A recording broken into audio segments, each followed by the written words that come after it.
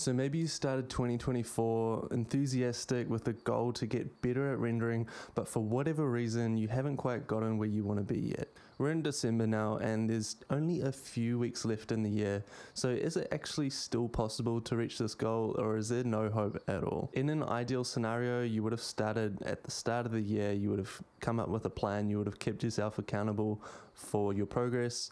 But honestly, does this ever really happen? Personally, with some of my own goals, I've let these slip right to the end of the year and it's become insanely stressful. So I just want to share a few tips that will help you achieve your goals when it comes to rendering that I've found really useful, and they're just going to boost your skill level in a very short amount of time. So step one is to pick a reference project. It's really important that you pick something that excites you, that motivates you, that makes you feel just really driven to work and you're just super inspired by what you see. You probably do this without even realizing when you're looking for inspiration. Maybe you've actually followed an actual reference project, and if you have, that's perfect. That's such a good way to grow and learn in a very short amount of time. If you haven't done that yet, I would highly suggest starting working on reference projects, especially if you're just getting into 3D rendering, if you're using Blender, that kind of thing. So definitely step one, get into reference projects. It's also kind of important that you pick something that is a 3D project. You know, you might actually pick a photo or something, but you've literally just set the bar for achieving this insanely high. If I've got a photo that I'm trying to reproduce, I still struggle at this, and I've been doing this for more than 4 years now. So if you're in the industry of ArchViz like I am, you could even look at some ArchViz firms and just see what kind of work they're doing, and maybe you're just really inspired by a certain project they do. But it's actually really important that you pick something that is achievable, otherwise you're just going to be demotivated and not feel very good about yourself. So this is all about building self-confidence when it comes to renders. And the other thing is you want to make sure that it's a achievable project for you. If you've just gotten into ArchViz, you shouldn't really be doing a skyscraper or a big city scene. Maybe start with an interior shot, something like a living room where you add a few elements, you close off the walls, you change the lighting. It's a little bit more of a safe environment to learn in, and you can actually grow quite quickly when you feel comfortable with the kind of project that you're doing. Got my coffee here. So another really key step after we've picked the right reference project, maybe you've modeled, a building up or something. I'm going to keep referring to ArchViz because that's actually the work that I do personally, and that's the kind of thing that I teach. So let's assume that you've modeled something up, you've maybe put some textures on it, you might have actually picked a camera shot already. We want to make sure that the lighting is actually looking epic. So we want to make sure that the angle of the sun is not behind the camera specifically, because that will completely blow out the colors. It'll make it look super ugly. This is something not a lot of people actually know. You could even test putting the sun directly in front of the camera. That's going to create some really interesting effects, and it's going to actually have quite a cinematic feeling to it.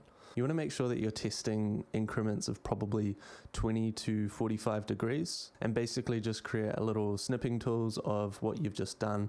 Chuck that on a software like PureRef, which is free, and you can keep track of the sun angle and how it looks as well. So if you want to just get started with this, you can use some free HDRIs from Polyhaven. These are CC0, so they are Creative Control 0. So I'm not going to explain exactly how to do this process. You can actually check out my HDRI tutorial on this, but you can get some free ones on Polyhaven. They're a great resource for getting all sorts of different environments, and yeah, I highly recommend checking them out.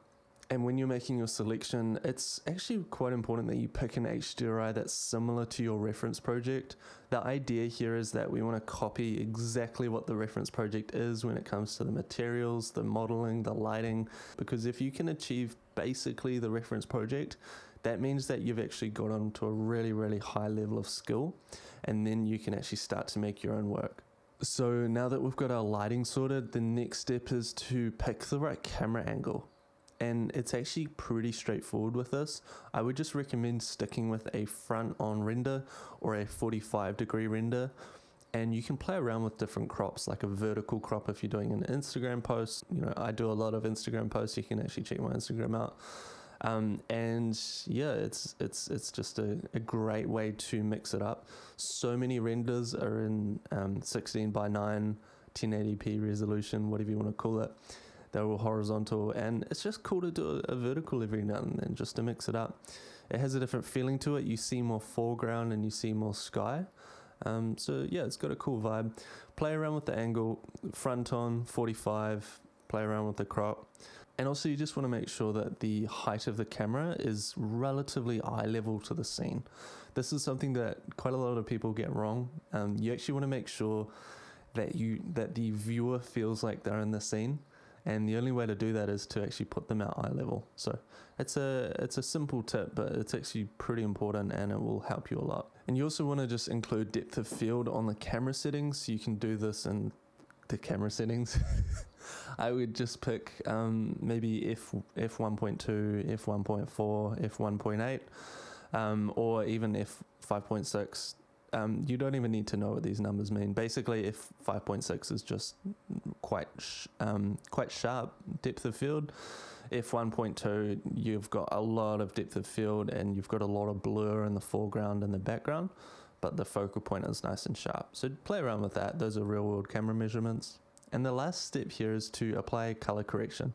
Some people may call this post-production, but basically after you press F12, you want to chuck this into GIMP or Photoshop or DaVinci Resolve or whatever you want, and just play around with the brightness, darkness, the values.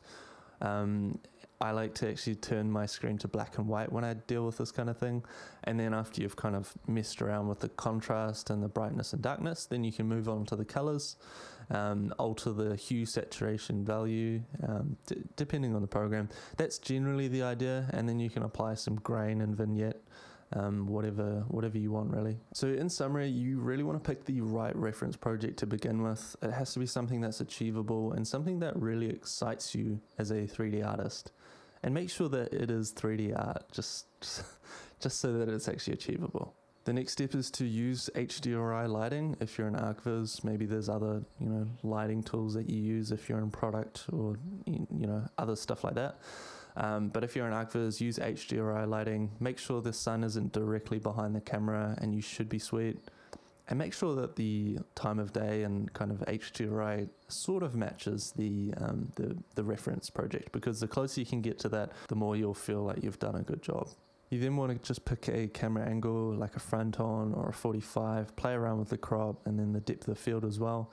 And just make sure that the height of it is, relatively eye level. I like to do 1.7, 1.8 meters above floor level. And after you've pressed F12 to render, you can chuck this into GIMP, Photoshop, DaVinci Resolve to edit the colors and the values and all that kind of thing. So if you follow these steps, then your best project is just around the corner and you should be able to achieve this by the end of the year. If you want to boost your skill level with ArcViz, you can check out my channel. I've got all sorts of different tutorials. And also, if you want to grow as a 3D artist, you can join my free community on Discord. There's a link in the description. So I'll see you on the next one. Cheers.